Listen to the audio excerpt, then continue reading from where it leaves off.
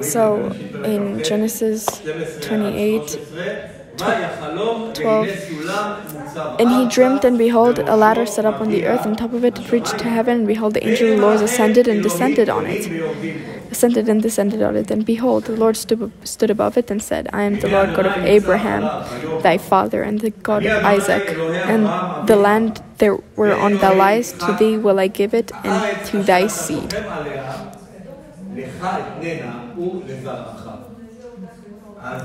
So, before Jacob goes to sleep, we already saw how he's going to sleep, where he's going to sleep with a very terrible mental state. He is in the middle of nowhere, far from his family and his house. And after he falls asleep, God is showing him that he is not alone. He's dreaming of a ladder that's starting from the earth and finishes in the heavens. So this ladder, the Lord is standing on it, and angels are ascending and descending from it. Even though the circumstances of his life, of Jacob, so like mom doesn't know where he is, and his brother already lost hope to find his sacrifice to murder. And also in Judaism, it is completely honorable to think that so it's apparently in Judaism it's believed that the son of Esau ran to Jacob and ran after Jacob. So he got to Jacob, but instead of seeing so what happened was that he got too scared to kill Jacob, the son of Esau. So he didn't kill him, he robbed him instead. So we're not going to listen to these fairy tale stories, and that's why we see that God shows Jacob that even though his circumstances disappear from anybody's mind, for everybody's minds, it's not from God's. When we think about the hostages in Gaza, we can start to think that so many people think and pray for them and know they don't really know where exactly they are, but they know that there is some kind of hope or some kind of chance that they will come back. And yes, today I didn't hear the news, but with all the signs, they supposedly had to release some. You cannot even describe the happiness that's going to happen.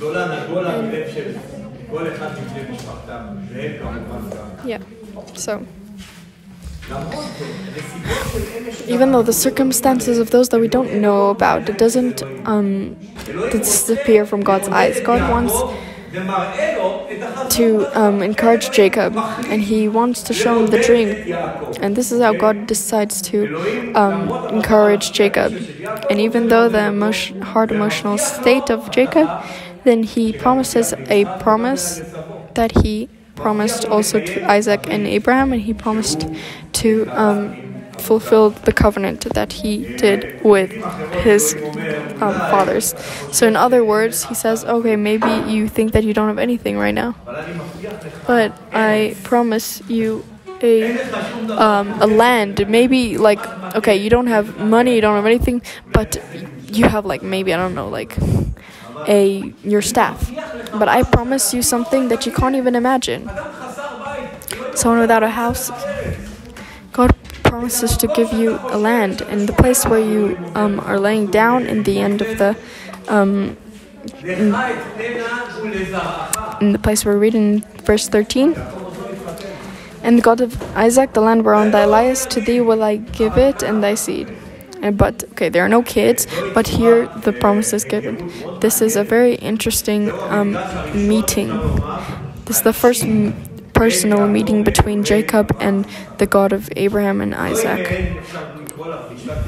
This is a meeting, occasion of the meeting. So throughout all history, there were a lot of meetings between God and humans.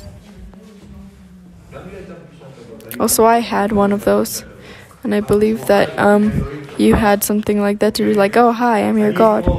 I'm here, and I'm your God. And the time of Jesus, the meetings between God and humans was, they met God when they met Jesus Christ. Really like that. And one of those meetings is described in John 1. Nathaniel is invited to a meeting with Jesus.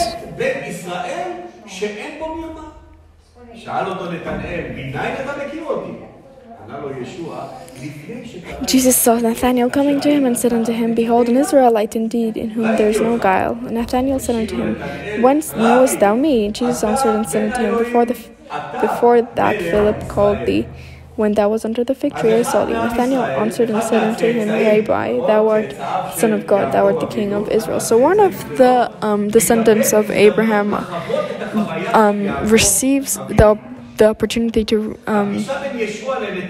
have a meeting between him and God. So it's kind of like a parallel between when Jacob met God and Nathanael met Jesus. So here we're talking about the first meeting between God and human. So the first time Nathanael asks Jesus, where do you know me? And then Jesus says that I saw you under the fig tree. Nathanael admits that he's really the one who he says he is. And what does Jesus say to him? Jesus answered and said to him, Because I said unto thee, I saw thee under the fig tree, believest thou? Thou shalt see greater things than these. And so Jesus promises Nathanael that his faith will be even stronger from what he will see and will experience in the future. Nathanael didn't look for Jesus. Jesus found him in Jesus saw him under the fig tree much before he even thought he was the Messiah. Just like Jacob didn't think that he would find God because he probably he thought that God left him. Also, Nathanael didn't expect that meeting with Jesus. Jesus continues to promise him and and says, Unto him, verily, verily, I say unto you. Did you see how Jesus just included him into the group? He first turns to him as a singular, and then after Nathanael says that he's the Son of God and the King of Israel, so he already pointed them to him and turned to him as many. Hereafter ye shall see heaven open, and the angels of God ascending and descending upon the Son of Man. So it's kind of a parallel. So in God's word, in the words of Jesus, he describes himself as the ladder. So the ladder was the Messiah. The ladder is also the middle of the dream. So Jesus is the bridge between heaven and earth, between man and God. The ladder of Jacob exists in every believer's life. God's word, it satisfies our connection with God. And when Jesus is the ladder between us and God, so we have a connection with him. We read in Genesis 28.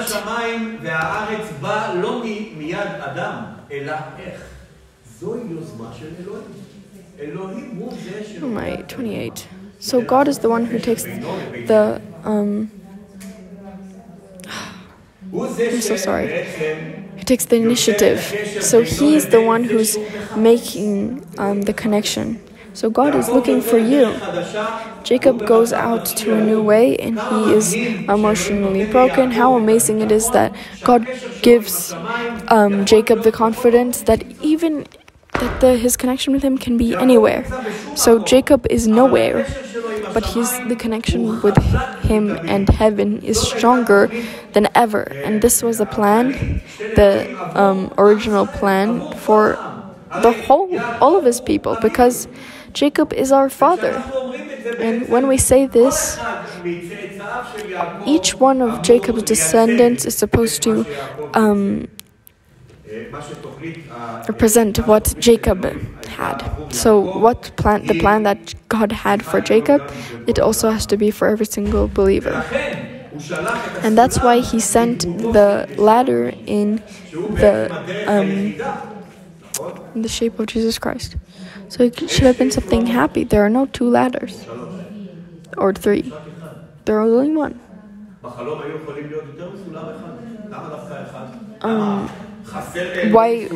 Why is it only one? Does God have only one ladder? Why does God not have ladders? So there could be a lot of ladders to heaven, but no, there's only one ladder to heaven. He's the only way and the only connection between the heaven and earth. And we remember the words of Jesus, and one of the disciples of Jesus that told him in John 14, I'm the way, the truth, the life. No man cometh unto the Father but through me. But this is actually the symbol, one of the prettiest symbols that describe Jesus. He is the comfort of the world and the only hope to be with our Father in heaven. And so how do we renew our relationship with our Father in heaven? So our faith is the one that lets us put our feet in the right place and to start walking the right way. When you go on a ladder, you can't go in any other direction. You have to go in the same direction. You can't go left or right. You have to go in the same direction, or else you will find yourself very easily down. That's how it works. And we see that it also has to be like that with your faith. This is what God wanted to give Jacob in our sermon today, and also for every single one that lives on the earth. The only hope, actually. The ladder of Jacob, that is actually the Messiah. In Luke 24, 2 of Jesus' disciples are going out of Jerusalem. So they're just like in the parasha, in our sermon. So they are leaving the city with very, very bad emotional state. So we can see that their emotional state was the result of what they had experienced before. They didn't use God's word, and that's why they were lost. They were very sad because they understood that Jesus that was crucified was the one that they thought that would go and rule over Jerusalem. But Jesus, he joined them in their walk. And so very, very discouraged Jews that saw that the Messiah was crucified, and they were going in the way to Emmaus.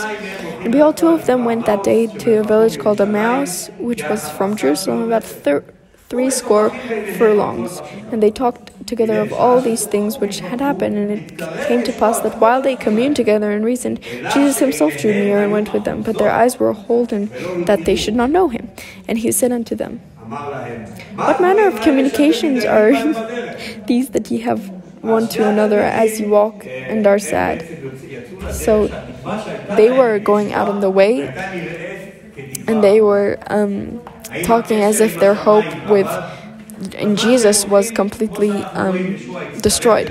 So as we can see that Jesus joined them in a place where they were physically and also emotionally. They asked them, what are they talking about? So both of them stopped, and eyes were sad. Cleopas answered and said unto him, Art thou only a stranger in Jerusalem, and hast not known the things which are come to pass in these days? And he said unto them, What things? And they said unto him, Concerning Jesus of Nazareth, which was a prophet, mighty in deed and the word before God and all the people, and how the chief priests in so Cleopas is like really surprised by this question of Jesus. So he was very surprised because usually everybody would know about it. So he said, okay, so what was it? And then Jesus actually himself reveals to them that the disciples don't really know what happened there, or who was the Messiah, or what needed to be the Messiah, or who really was on the cross. Jesus to them, he is a prophet, a mighty indeed. And this is already something wrong. Okay, they already went on a different ladder. This is not the ladder that they were supposed to go on. So it's not surprised that they were not in a good emotional space and were disappointed. You need to have the right ladder in order for us to receive a certain good emotional state. So here we see that they went on the wrong ladder, but Jesus goes out to look for them, just like a shepherd that's looking for lost sheep. So they went on a different ladder, and they thought that they lost their shepherd, but he found them. Soon there's like Black Friday. So also the disciples talked about their Black Friday, and that day they lost their Blackest Friday. What did they lose? They lost the Messiah. They thought that they lost him. And this Friday was the darkest, blackest Friday ever. And just like we said, now that you say Black Friday, it's something connected to money. But not just money, it's like a lot of money. I think people think of the most bought things. I don't know about this year with all the war and everything and with all the financial state, but anyway, this is the day that also here in Israel and the world, day where thousands of people, millions of people are going to find this is Black Friday. And we don't understand the Black Friday in this situation. We think about the Black Friday that the disciples were thinking wrong, because their mistake was to go on a different ladder.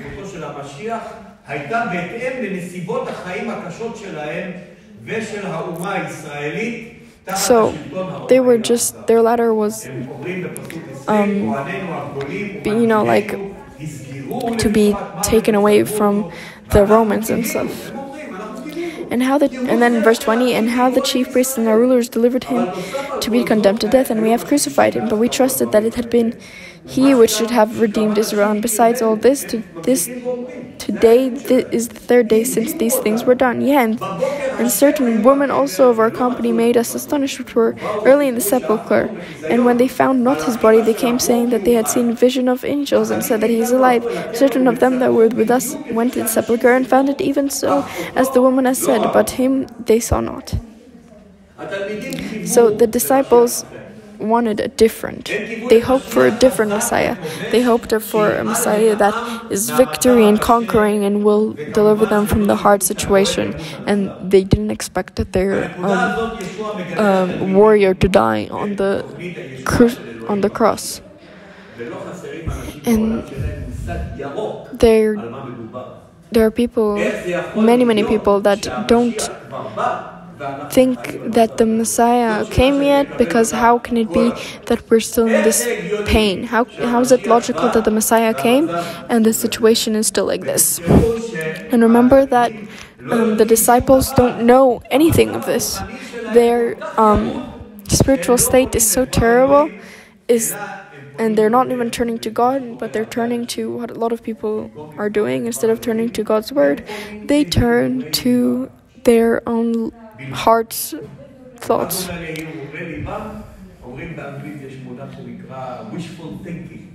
Yeah, okay, so they're just thinking about your wishful thinking, and you're not actually treating the reality like it is.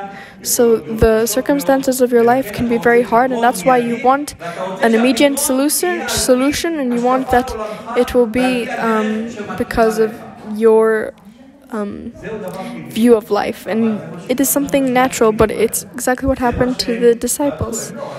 They didn't want a Messiah that will die and resurrect. They wanted the King of Israel that will banish the Romans, conquer the Romans, and will give financial peace and peace from the Romans and everything that they did.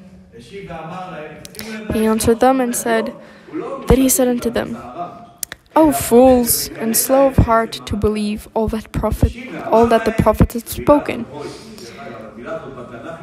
So this word in the Bible, we'll talk about it. Oh, fools and slow heart to believe all that the prophets have spoken. Ought not Christ to have suffered these? So he's not turning to the disciples in a politically correct ways. So he starts with, oh, fools. So this is showing dismay on a situation that is showing sadness and sorrow about a certain situation, a bad situation. So what is the problem of them? Their problem is very, very bad. They are slow to believe, and they don't. So maybe there are religious people that do their traditions and do the different traditions that they learned, but they don't really know and understand what God said. But they're Jews. They're going to the temple. They're kissing the mezuzah. They're doing everything what they taught them, and they have one problem: they are completely clueless of that. Clues of that ladder. Instead of going next to the ladder that gives you knowledge, you went away from them. There's not a connection to good and bad, and connection to who are you. You can be a good person, you can be an amazing person, but it doesn't matter because you chose the wrong ladder for many reasons. A ladder that they guided you to be, or a ladder that said that people said, oh, get on that, because that's what people told us to go on. Okay, they also told you, and you went up with all your heart, but there's one problem. You have a problem. You are slow of heart to believe all that the prophets have spoken. This is what they needed. I just needed to listen to Bible classes in school, not to understand how they talked, how the prophets talked, or what they actually said. And literally what they said. And if the prophet said that this is the pipe of connection that God wanted to create in order to satisfy and bring God and earth as a connection, so they used very, very good words named words like here I am, and so they obeyed God, and then they brought what God said to the people. This is the knowledge that God wanted to give to his people. This is the one that he wanted to give to Jacob and Nathaniel and to both of the very, very nice Jews that they're going with deep depression from Jerusalem to Emmaus, and they don't know what is happening in the spiritual world. They are doing the traditions, but they don't have knowledge of the scriptures. They don't really understand what the prophets are prophesied about the Messiah's mission. Is the situation here different? Jesus is calling the disciples fools and heavy-hearted, stubborn. This was the state of Pharaoh's heart, a state of a heavy heart, a stubborn heart. Let's go to Exodus 8, verse 25. So one of the plagues hit Egypt, and Pharaoh called for Moses and Aaron and said, "Go ye, sacrifice to your God in the land." And Moses said, "It is not meet so to do if we shall sacrifice the denomination of the Egyptians to the Lord our God. Lo, we shall sacrifice the..." And what? I don't think this is the right verse. And we will go 3 days' journey into the wilderness and sacrifice to the Lord our God as he shall command us. And Pharaoh said, I will let you go, that ye may sacrifice to the Lord your God in the wilderness, only ye shall not go very far away. Entreat me.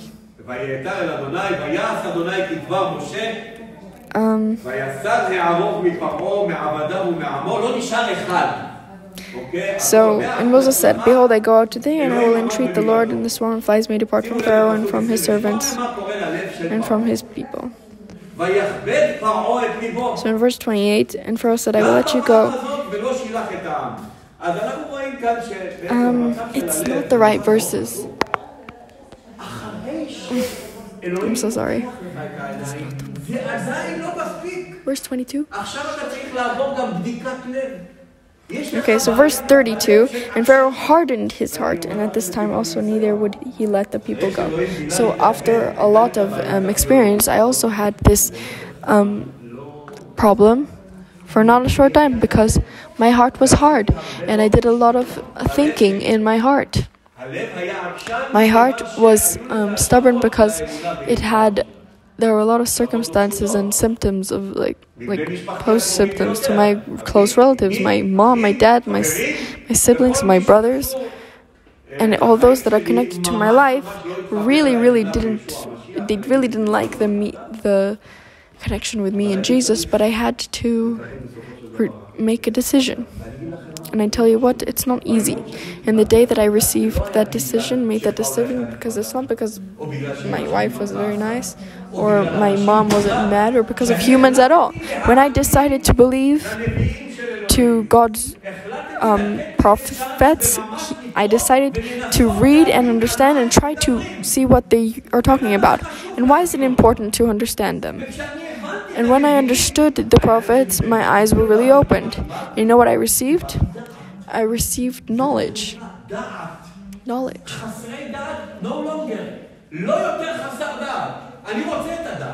I want the knowledge to know which ladder to go on and which way to go, and I don't want to be sad when I should be happy.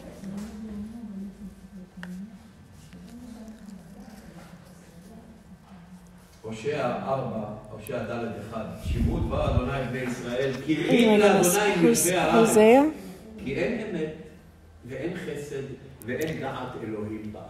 Hosea 4 verse 1. Hear the word of the Lord, ye children of Israel, for the Lord hath a controversy with the inhabitations of the land, because there is no truth, nor mercy, no knowledge of God in the land. So here in Israel, Jesus isn't an option to be called the Messiah. And why? Because there are a lot of reasons. First of all, we're not going to tell all of them today, but the reason is for thousands of years they tried to convince that the people of Israel that he is not the Messiah. So he's connected to idolatry, he's not connected to Judaism. So my eyes were opened in the moment when I saw truth in God's word. I opened the New Testament, and from the first word and until the last word, I didn't find anything Christian or Catholic, but I found a lot of Jewish things, real things that pointed to knowledge, to deep connection between what the Bible is saying and what the New Testament is saying and being fulfilled in. What an amazing thing it was to know, to find knowledge. Who doesn't want knowledge? Everybody wants to be smart. Everybody wants to know in order to get something. God also wants this. And Hosea say this, hear the words of the Lord, people of Israel. This is what God is saying. This is not Hosea. It's not the opinion of Hosea. For the Lord hath a controversy with the inhabitants of the land. Who wants to have a controversy with God? With who? With the inhabitants of the land. And by the way, it's not with the Jews, it's with the inhabitants of the land. All the people. Because there's no truth, and that's the problem. Because that's the reason. Because there's no truth and no mercy, nor knowledge of God in the land. And that's why you cannot have God's knowledge without the Bible. Whoever thinks that he can be close to God but far from God's word, he will realize that he's in the same connection he's in the same state as the people that went to Emmaus, the two disciples, and they don't have any idea, and you can tell them everything, and you can tell them that Esau said to Eliphaz, his son, to go and to murder his uncle Jacob, and then his mom Timnah, because actually that's a mistake, because that wasn't Esau's wife. Okay, that was a mistake that they did. It was actually, I don't know who. But we don't need this stories that don't actually exist. So Eliphaz did not rob the money from Jacob, and it's not written anywhere. But the moment that a person gets to a part and he says, okay, I'm of this rabbi, and you say, oh, I heard this rabbi, and then he said, okay, go on this ladder. Okay, why do you have to go on this ladder? Why? Because you're Jewish, because you believe in what they told you, to the tradition. But what about this? Is there a chance that the ladder that you're climbing on, is not the right one? Yes, there is a proof. Because read the Bible, and then you will decide if Eliphaz wanted to murder Jacob. You can think, not me. You can choose if this is the right ladder or not right. Not me.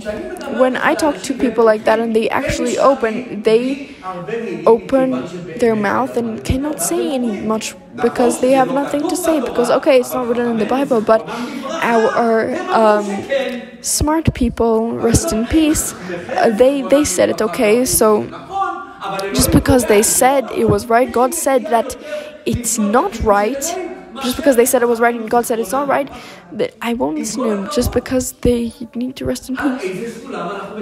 What ladder are we going on? So that's very important to know. What is the meaning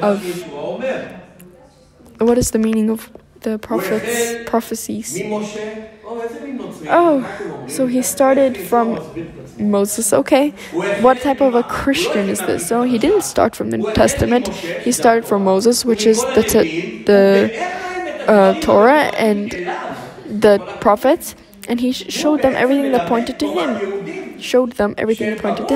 So he's talking to the people who actually read the Torah but don't know that anything is actually pointing to him. Is the plan of salvation really pointing to Jesus? How can we be sure? What is Jesus actually doing? He is starting from the Torah of Moses, and he's going through all of the prophets, and this is what we're doing. How can I explain that this is actually him? I need to do what he did. I need to start from the Torah, and it has all the explanation. Whoever really wants to know, and his heart isn't too hard, and tradition isn't too heavy on him, and just other people's opinions.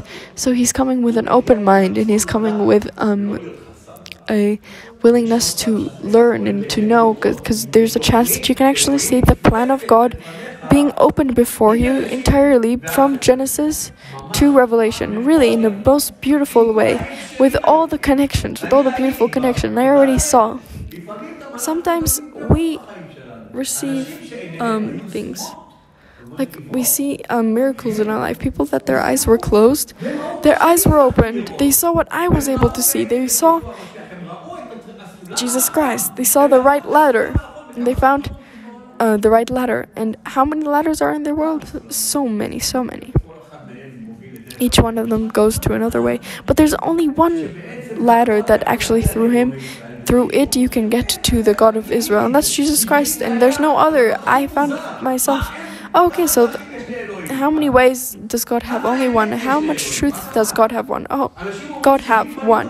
People say, no, 7 faces to the Torah. No, there's only one face to the Torah. There's no 70. You can't get with God to every direction you want.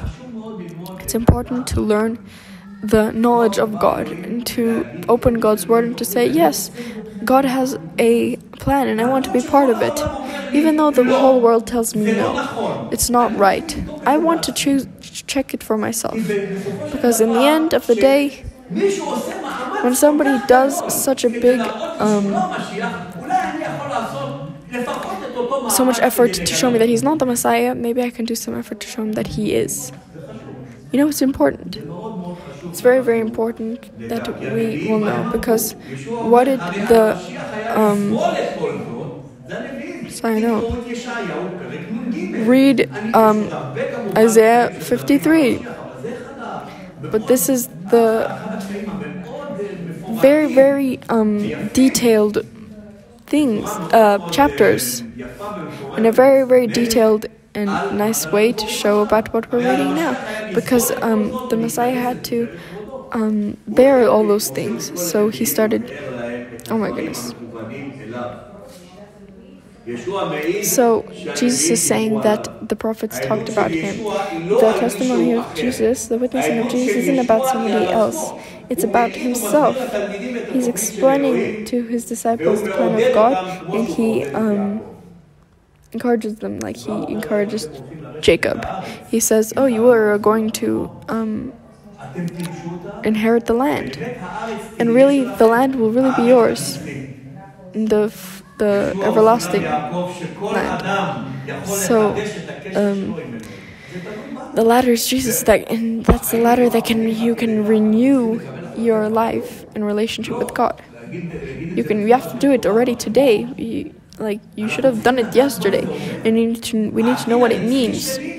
Our everlasting future is connected to my decision. Oh yes, I needed to decide. I needed to decide to receive the knowledge, and that my heart should not be too hard. Jesus is the way, the truth, and the life. He is the ladder between heaven and earth, and you cannot go to Jesus, to heaven without Jesus. Let's read in 1 John 2, verse 21. So John, he had an amazing experience with God. He had a very, very deep connection with him. He had a lot of experiences. I have not written unto you because you know not the truth, but because you know it, and that no lie is of the truth. Who is a liar but he that denieth that Jesus is the Christ? He is the Antichrist, that denieth the Father and the Son. So whoever denieth the Son, the same hath not the Father. But he that acknowledgeth the Son hath the Father also. So you heard about the Antichrist.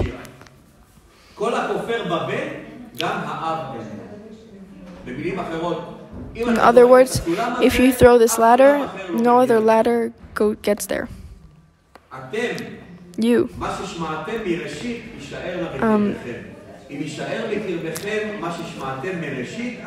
Let there before abide in you which ye have heard from the beginning, that if ye have heard from the beginning, shall remain in you, ye shall also continue in the Son of God and in the Father.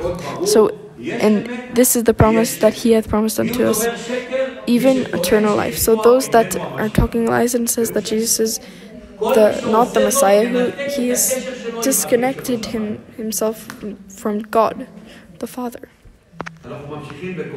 We're continuing to read in 1 John 2, 9 to 12. If we receive the witness of men, the witness of God is greater, for this is the witness of God which he had testified of his Son. I want to read what is written in the Torah. I want to know what is written in the Torah. And today, when people tell other people to read the Bible, they're going to ladders that have no connection to the Torah. They have connections with stories about the Torah. If we receive the witness of man, the witness of God is greater, for this is the witness of God which he had testified of his Son. He that believeth on the Son of God hath the witness in himself.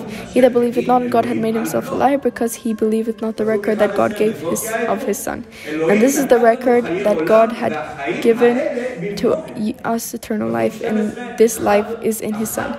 He that hath the Son of life. Okay, so the clearness of this verse is for a person. The only person who won't understand is a person that has a hardened heart. So whoever has a hardened heart, he shall put it on right now, because this is too straightforward. He that hath the Son hath life, and he that hath not the Son of God hath no life. So maybe this verse actually put the verses in right place in your heart.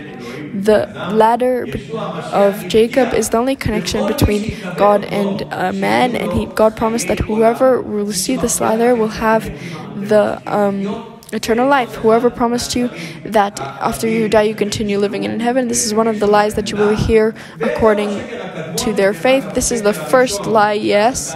So the first lie that the devil said to Eve. So Eve said, God said we will die, and then the devil said, you shall not die. So people said, oh, we have reincarnation and Buddhism and Hinduism and all those things that don't have any connection with the Bible. And that's why we want the shield of Jesus Christ and the care of Jesus Christ, because he says that whoever has the Son has life, and whoever has not the Son doesn't have the life. So this is not the testimony of God, this is the testimony of man, it's of God. So also in this parasha we see it, that the connection that we uncovered today about Jesus and the dream of Jacob is the only connection between God and his people, and he's the only mediator, and there's no other way to renew the relationship with God other than with this ladder. May God please bless whoever received this message and will receive him, Jesus, as his personal Savior and his only Savior. Let's pray.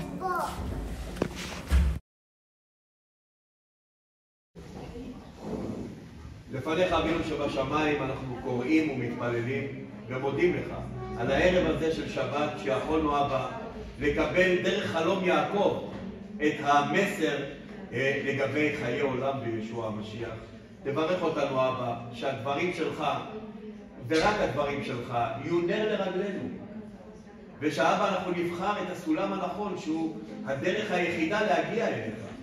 ואני מודה לך אבא על ההזדמנות הערב הזה לשמוע את דברך, ומעבר לכך אבא על כל ההבטחות שיש בכתובים לגבי העולם החדש שאתה תברא. תודה לך אבא על הכל. תברך את כל חברי הקהילה, גם את האורחים שלנו שהגיעו הערב, ושכל מי ששמע את המסר הזה אבא, אנחנו מתפללים שהלב לא יהיה כבד, ושהמילה שלך תמצא את המקום הראוי לה בתוך הלב הזה, ושכולנו נעלל אותך ברוח, ולא פחות חשוב באמת שלך. כי אנחנו באים לפניך ומודים על הכל בשם היקר של ישוע המשיח.